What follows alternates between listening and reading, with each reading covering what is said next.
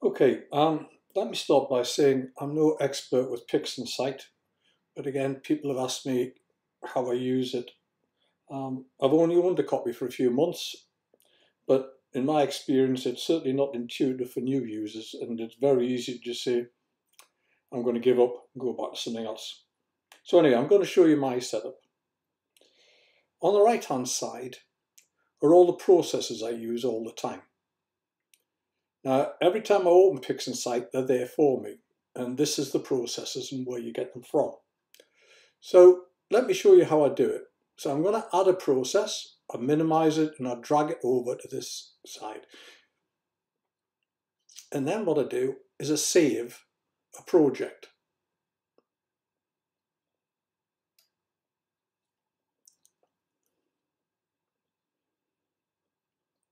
I'll just change the name so it doesn't overwrite my original working, because I don't particularly want that all the time. There it is. Save it. And now if I just close Pixinsight,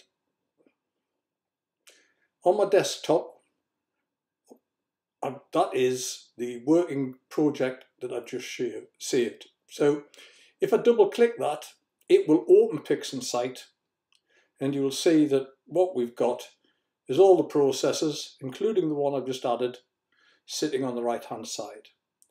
So that means that every time you open the project from your desktop, all the processes you use will be there ready for you.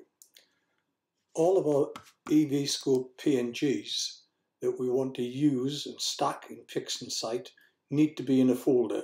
So we create a folder and then they're ready to be imported. Now we use star alignment to align all of our images, and we pick a one that we would like to use as our master, so pick your best. Then we select all the files and add them. And the next thing we need to do is we need somewhere where all of these aligned images are stored. So we create a new folder called Align, or whatever you would like to call it. And now we can set it away with this blue circle. This will take all of the images that you've got in your folder. In this case, it's the Cocoon Nebula. And what it's doing is aligning them so that they're all perfectly aligned. So when we stack and integrate all of those images, there's no blurring.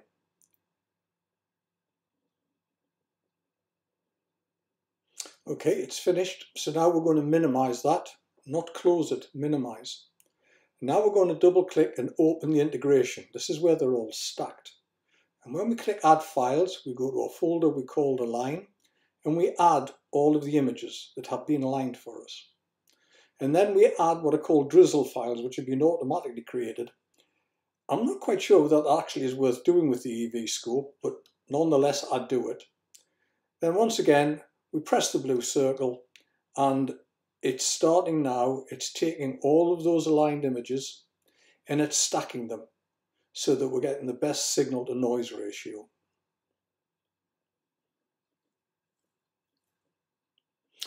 Okay, so what it's done now is it's stacked all of these files. We minimize that. And as you can see, there's lots, this is the background. You can see that all the pictures were taken over a very long period of time. So therefore it's had to rotate each image to align the stars. And this is our integrated master. And if we press this icon here, we can get a rough idea of what we will get when we stretch it.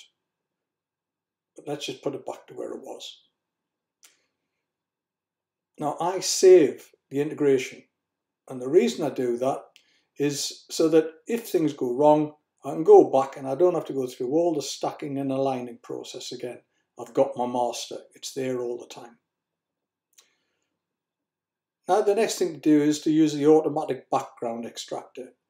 And what this is going to do is it's going to extract the background and try and even it up a bit. And as always, let's minimize that. We don't need that background, so let's get rid of it. And we don't really want that integration, but we'll not close it, we'll just minimize it and keep it there in case we need it again. So what's next? Well, color calibration, but I'm not going to use that. Let's just go to the histogram transformation. Now in the bottom right, that little icon there resets everything, so do that.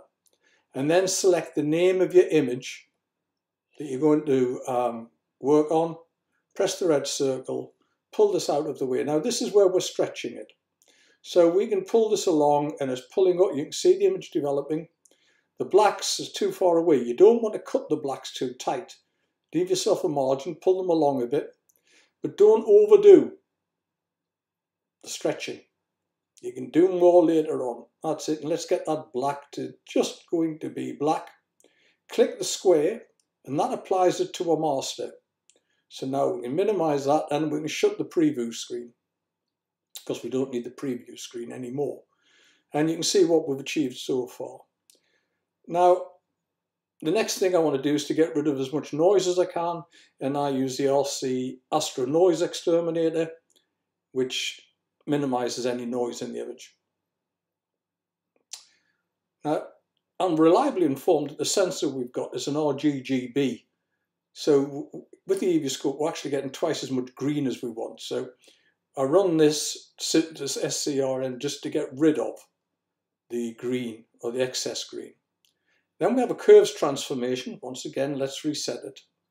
Press the preview button. And now we can stretch that image a little bit further and control the blacks, play around with it to get what we want. And if you make a mistake, which I've just done there by creating too many handles, just reset it. Go back, do it again. Let's see if we get as much as we can of the Cocoon Nebula and pull the blacks down a bit. Keep the blacks as black as we can keep them without them being thick, solid black. Press the square, that applies it. Get rid of the preview, minimize, and there we have our basic image. We're not going to do any more. There's lots and millions of things you can do with Pixinsight, but what I'm going to do is save this. And I'll just save it as it's the integration ABI tip, which is the second integration. Saving it in the same folder that I keep all of the things in. Save it as a 16-bit.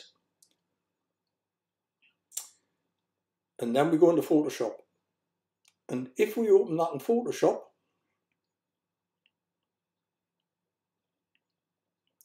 now what we're going to do is go to the Cocoon folder, open the integration ABE, which is the one we've stretched, and we can see it in Photoshop. And now that's when I start doing the manipulation of Photoshop, which I showed in an earlier video. Now, for interest, let's just open the integration file, the original one, where all we've done is align. We haven't done any stretching. And you see the cocoon's hardly there. When we've stretched it, we've pulled out an awful lot of data and a lot of things that we can now work on in Photoshop. Okay, let me start by saying I'm no